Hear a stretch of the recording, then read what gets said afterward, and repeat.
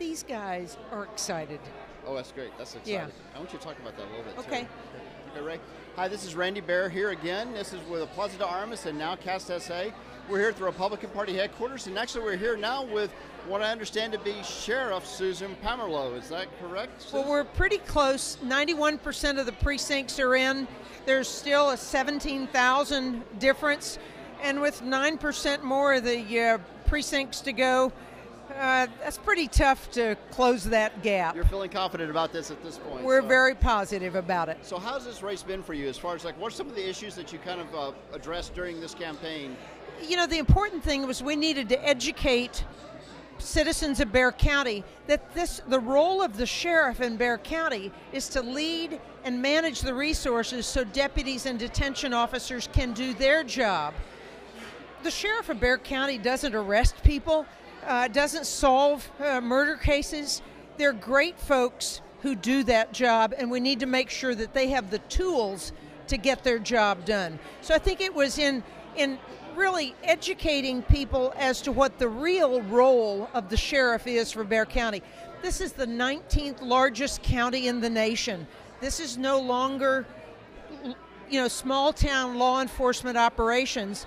This is a big metropolitan, huge budget and organization that requires executive leadership skill.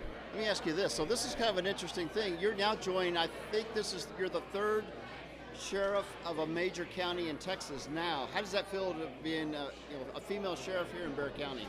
It really doesn't have to do with gender, doesn't have to do with partisan politics, because the number one priority is keeping Bexar County safe. Number one is public safety.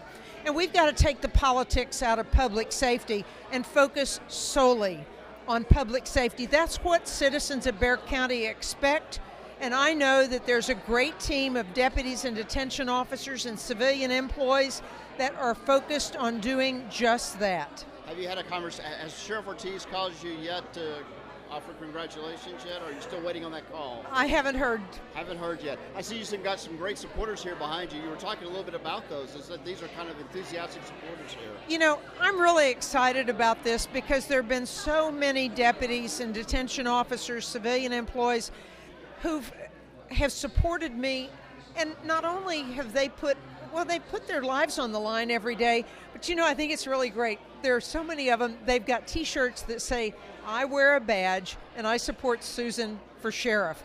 But this one is the one that I really like. I was going to say, show us that sheriff, show us that one there. This is, my sheriff wears high heels and lipstick. I love that. That is fantastic. And one of the sheriff's office employees put this together, and I just love it. That's great. That's fantastic. Yeah. Congratulations, Sheriff Pamerleau. Sheriff-elect Pamerleau. Thank you so much.